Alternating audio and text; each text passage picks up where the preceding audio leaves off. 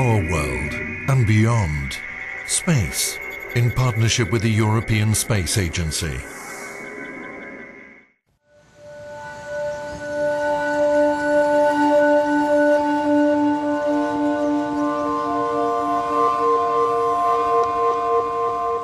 Not too hot, not too large. Our sun is very similar to hundreds of thousands of others around our galaxy.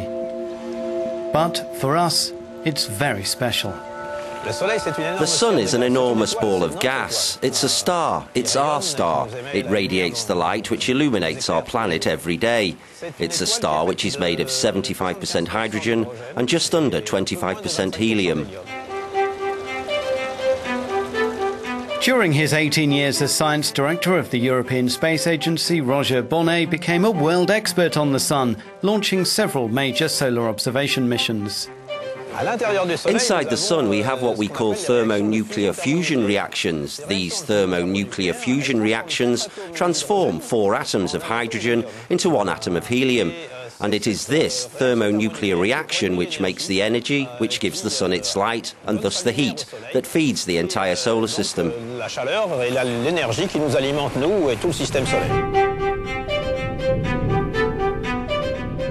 The sun has a powerful appetite, consuming 4 million tons of matter every second. That giant furnace may look like a perfect yellow orb from Earth, but it's actually covered in what are known as sunspots. These flashes of activity appear every single day. The European Space Agency's SOHO mission was the first to photograph the entire period of what's known as the solar cycle. We noticed that the number of sunspots on the surface of the sun, the intensity of the magnetic field, varies every 11 years, going from a maximum to a minimum. Not only that, but the polarity of the magnetic field changes. The South Pole becomes the North Pole, and the sun only assumes its initial configuration every 22 years.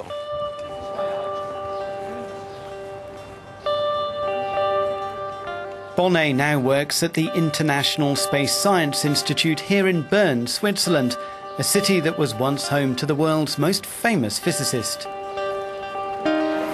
So here we are at Einstein's house, the place where everything began, the place where Einstein invented his famous equation, E equals mc squared.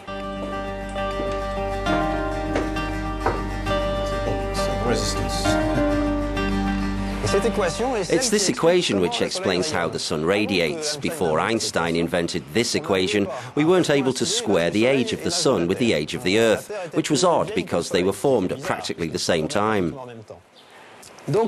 Einstein showed that thanks to the conversion of 4 atoms of hydrogen into 1 atom of helium, the mass of the atom of helium is 2% smaller than the mass of the 4 atoms of hydrogen, and the 2% of mass which has disappeared disappears in the form of light.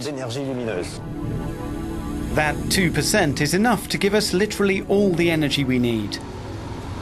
Energy that drives the weather systems and water cycle on our planet.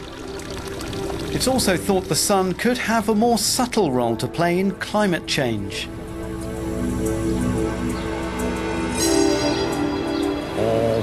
We talk about this 11-year cycle of the sun. This cycle certainly affects the upper atmosphere, the stratosphere in particular, around 35-40 kilometres away.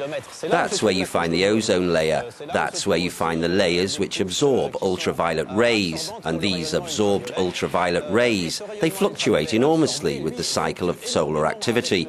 So there's certainly an effect on the Earth's upper atmosphere, but how this is reflected down below, that's something we don't know.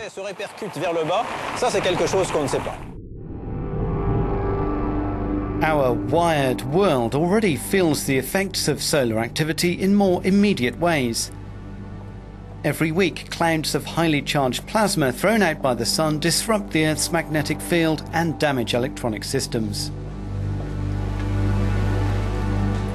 The sun's atmosphere at times accumulates bubbles which, like balloons, are released every now and then. These coronal mass ejections are bubbles of a huge amount of solar plasma, and these are released into interplanetary space, accelerated by the solar wind coming behind it, and most of them miss the Earth, but some of them hit the Earth, and when they hit the Earth, the Earth's magnetosphere really gets into a turbulent and messed up state. Communication satellites and power lines can be damaged by this pummeling of the Earth's electromagnetic shield. For millions of years, the Sun and Earth have been engaged in this delicate dance, one where outside factors can have a major impact, according to leading meteorologist Lennart Bengtsson. 5 different forecast warm periods. Without any variation in the radiation of the Sun, the climate of the Earth has changed significantly. But this is due to that the orbit of the Earth around the Sun is irregular, because it's being disturbed by the gravity from mainly from the larger planets. And that is actually the reason, at least as far as we believe it today, for the causes of the ice ages. The Sun and its relationship with the Earth has been studied from space since the 1960s. One of the most long-lived missions was Ulysses, a European and American probe that spent 18 years flying over and studying the Sun's magnetic poles. Meanwhile, SOHO, another ESA and NASA cooperation, has offered stunning pictures of the Sun's outer layers. Future missions, such as Europe's Solar Orbiter, plan to fly closer to the Sun than ever before.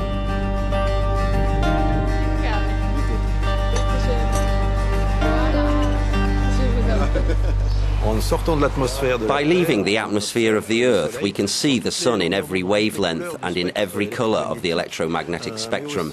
But also with these extremely stable satellites, we have the ability to see over a long period of time the very small vibrations of a few centimetres, sometimes of even a few millimetres a second of the Sun, which makes these tiny movements.